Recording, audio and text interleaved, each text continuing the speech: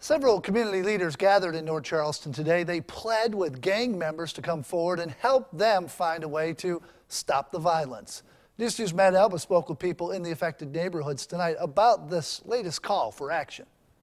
Here in this section of North Charleston, several county council members say there's violent gang activity, and they want to speak to those gang members.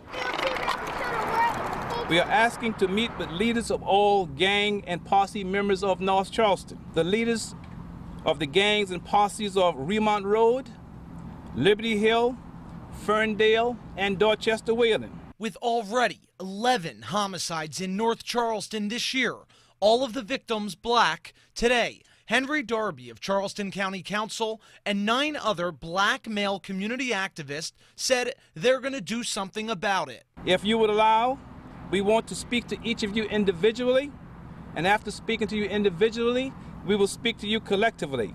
Just mature men to young men, no media, no police officers, no women, just us. But not everyone in the neighborhood is convinced the young people will actually speak out. I think they'll be afraid, for their life, so I don't think they'll do it, but they need to. But others want the gang members to come forward and say, with police tensions high in North Charleston, this is an opportunity for some of the younger, unheard voices in the community to come forward and speak up. To have somebody else for them to go to, it'll probably make it a whole lot easier. They'll probably be more open to it. The men behind this idea called it the, quote, most horrific problems that need to be addressed. They hope by speaking with some of these young gang members, they can begin to work on solutions. In North Charleston, Matt Alba, News 2.